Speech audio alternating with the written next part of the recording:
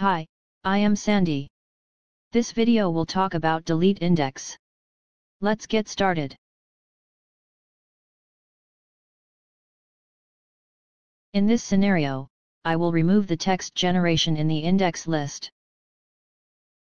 First, click on the paragraph mark button above to display all the paragraph marks.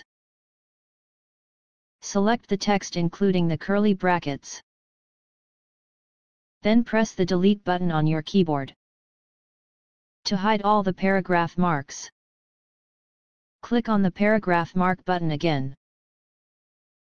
Now, within the index list, right-click the mouse,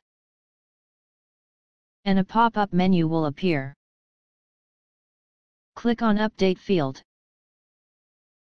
And now the index list is updated and the entry, generation is removed from the list.